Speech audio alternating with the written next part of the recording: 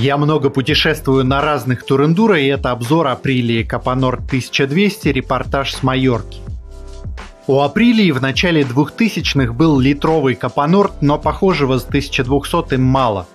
Это не эволюция из литра, как принято у конкурентов, и на переосмысление классики, как Super Tenere или Africa Twin, тоже не тянет. Caponord 1200 интересно рассматривать в контексте времени, тем более, что он года 3 не выпускается.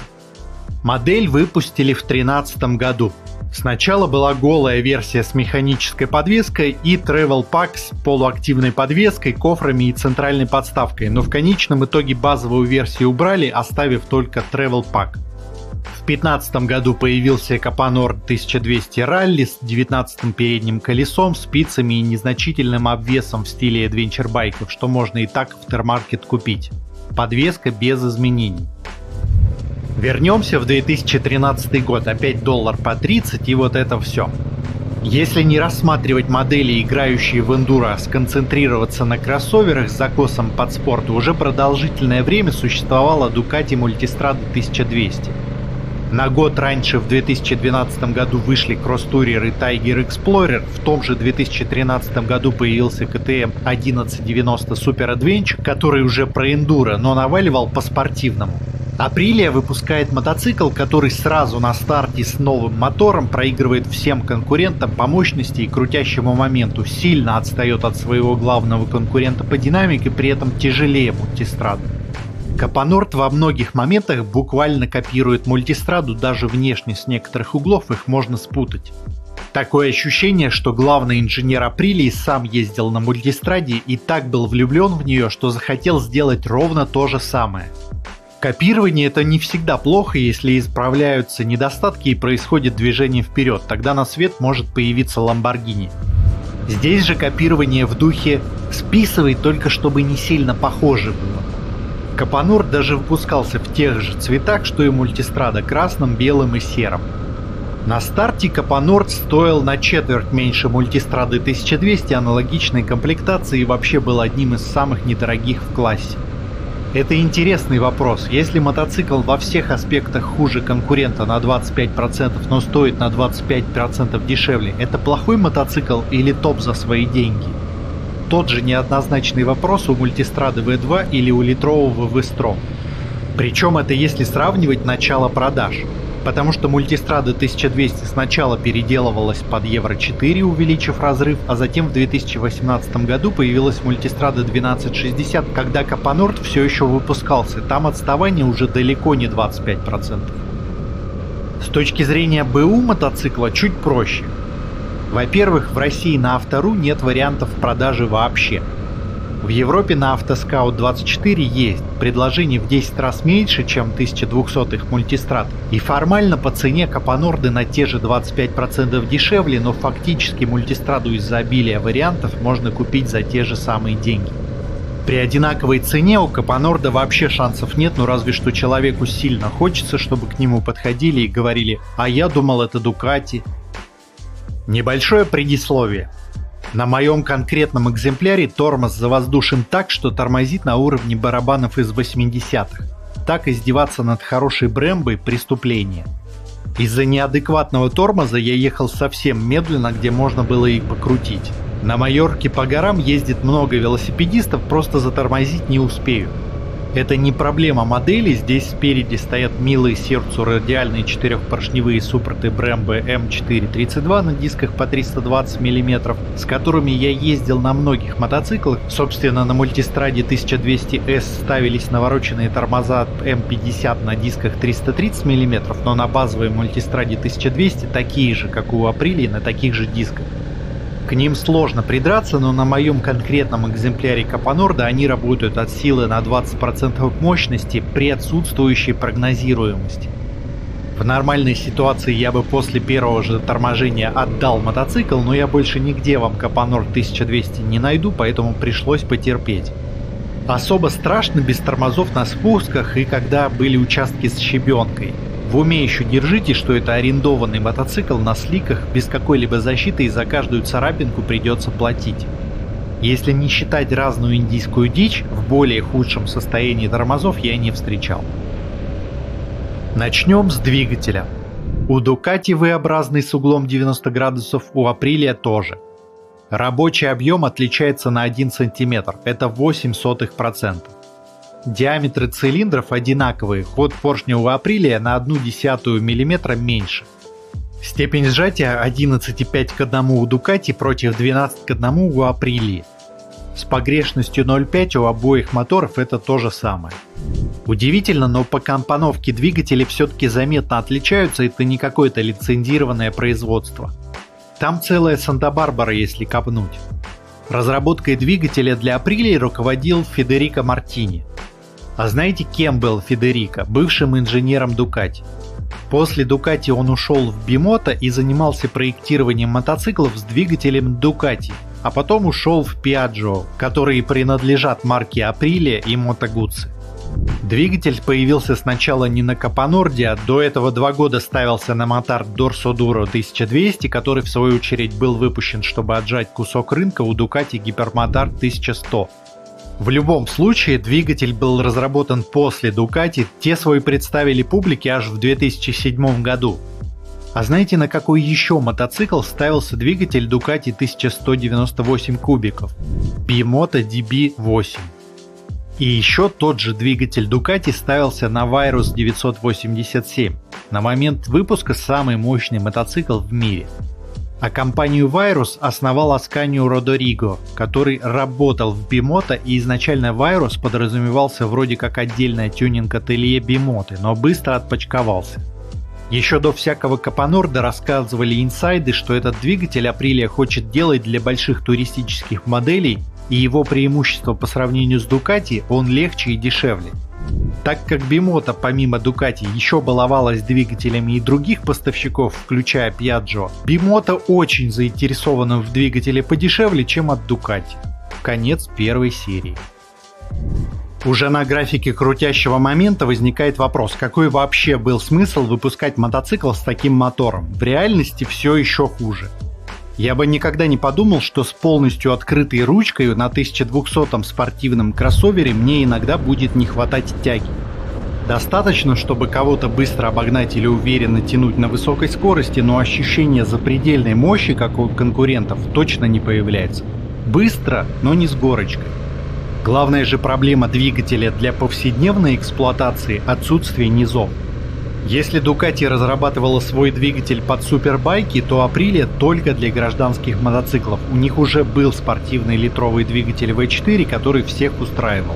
И изменения относительно двигателя Ducati как раз были призваны увеличить тягу на низах.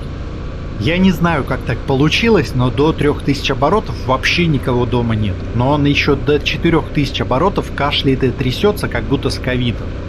40 км в час едешь на первой ровно в городе в потоке, а он трясется, как будто заглохнет. На второй передачу до 45 км в час. В итоге всегда пытаешься держать обороты повыше, что не всегда возможно в потоке, но до 6000 оборотов все равно пустовато. И, кстати, хоть в спортивном режиме двигателя, хоть в туринге. В городе как будто спортбайк, за городом верхов нет и как будто среднекубатурник.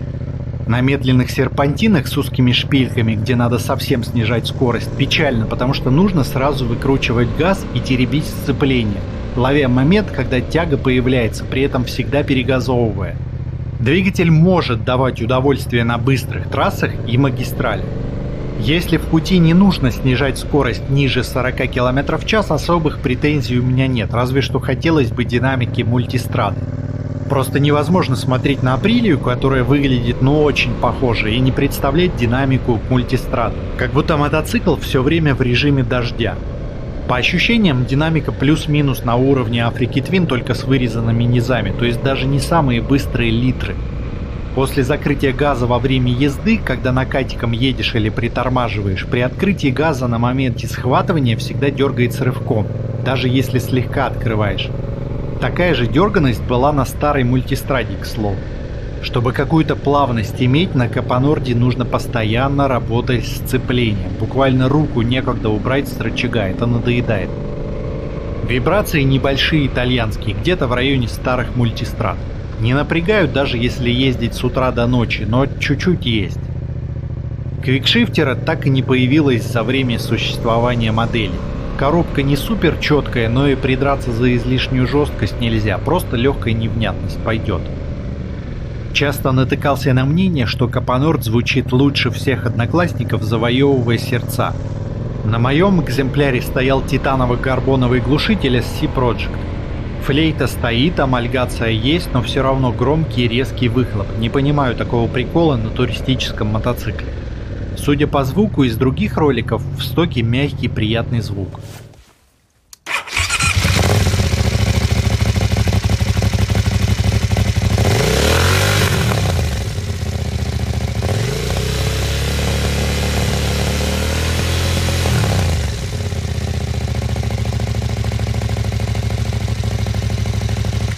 Может, Caponord способен завоевать сердца любителей больших баков?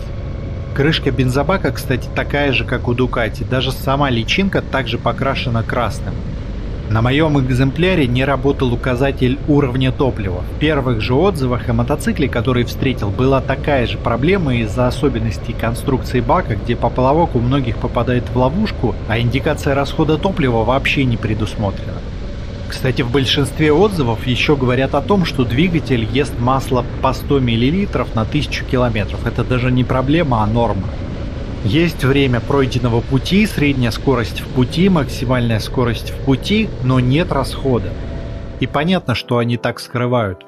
Я замерял по старинке по заправкам и пройденному пути. Во всех случаях на заправках после подсчета у меня выходило 7 литров. При этом мне негде было гонять, в большинстве случаев я ехал в щадящем режиме около 70 км в час. Судя по сайтам со статистикой пользователей, средний расход примерно тот же – 6,5-7 литров. Какой там Aprilia заявляла официальный расход, не натыкался, хотя специально прошерстил доступные в сети брошюры. В первых обзорах можно услышать эпитеты, что у Caponord 1200 самый большой бак из как бы спортивных адвенчеров, но по факту с таким расходом запас хода в лучшем случае 340 км. Для как бы спортивного кроссовера не приговор, но и гордиться нечем. По самой первой версии Multistrada 1200 я не встречал информации о расходе. После рестайлинга двигателя, когда увеличивалась мощность до 160 сил, официальный расход Multistrada 1200 заявлялся 4,9 литра на 100 км, что вполне реально в тех условиях, где я ездил на Caponord.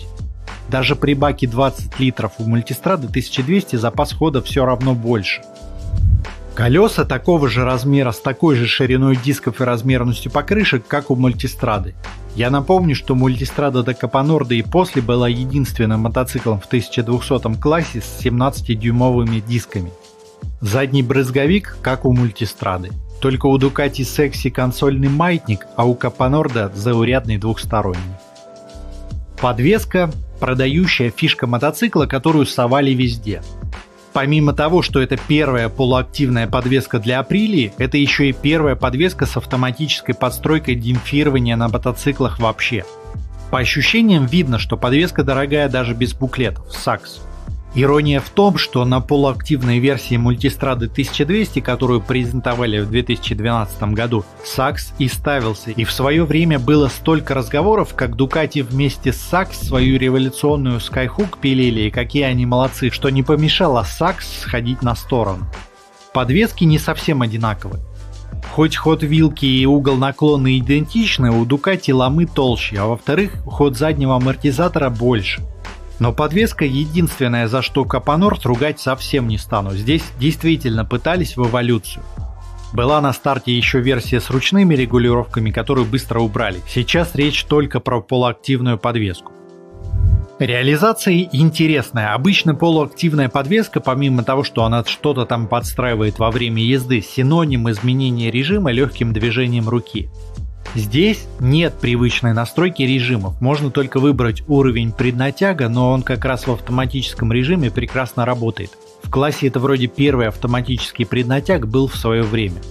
По факту ничего нельзя настраивать в подвеске, это концептуальное решение, а не экономия.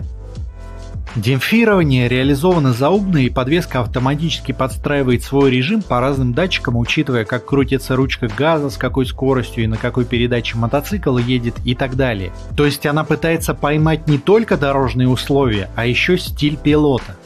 Не мудрено, что концепцию полного автоматизма никто из конкурентов в классе не поддержал, потому что прогнозируемость поведения всегда лучше. В реальности получается что-то вроде средней настройки мультистрады, ни супер мягко, ни супер жестко. И у меня есть вопросы к тому, как эта система даже чисто в теории должна справляться с типичными проблемами плохих дорог, где асфальт в основном ровный и ямы легко объезжаются, но раз в пару минут объехать негде и влетаешь в яму. Или каким образом подвеска может узнать, притормозил я перед резким поворотом, когда мне нужна зажатая подвеска, либо перед неровностями, где нужна распущенная подвеска. В городе на лежачих полицейских, но очень жестко отрабатывало, вероятно, как раз потому, что подвеска не успевает перестроиться. Возможно, если сканировать дорогу радаром, можно перед препятствием распускать подвеску. Радары уже появились, нейросети не проектируют только ленивые, ждем такую подвеску через пару лет, но Aprilia бежала впереди паровоза. Если вы всю жизнь катаетесь на заводских настройках и не фанатеете по точной подстройке для разных условий, скорее понравится. Для такого подкласса и тех лет подвеска одна из лучших. Она в меру жестковата без расхлябанности, у меня не было претензий на серпантинах, но длинный ход вилки чувствуется. На колдобинах нет ударов в руки, как, например, у Крастурера или XR с короткой вилкой, и на Капонорде проехать несколько сотен километров по разбитой дороге вполне комфортно. Будет скорее подкидывать зад на кочках, но с этим проще можно привстать. Для своих лет действительно хорошая подвеска, но с классической настройкой режимов она была бы еще лучше.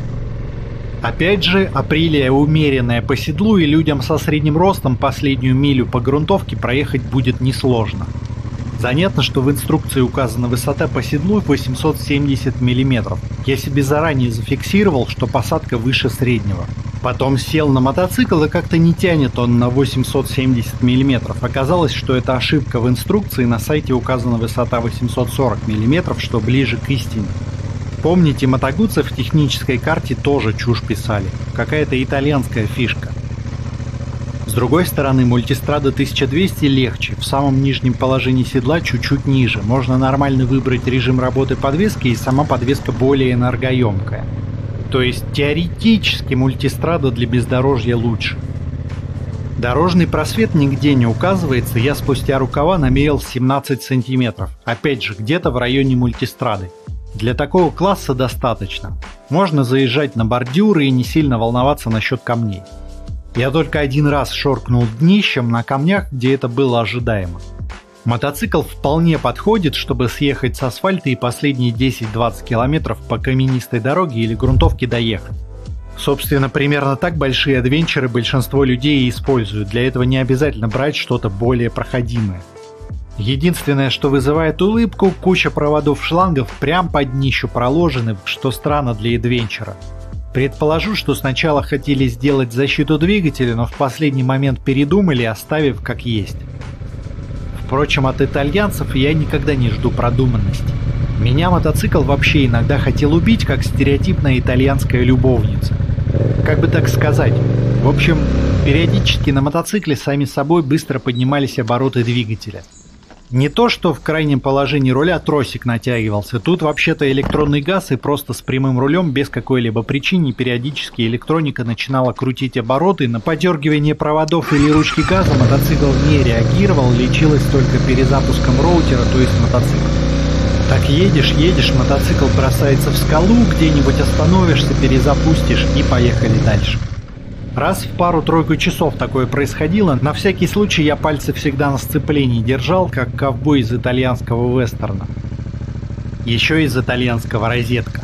Тут есть сразу в стоке USB разъем. Казалось бы, что может пойти не так?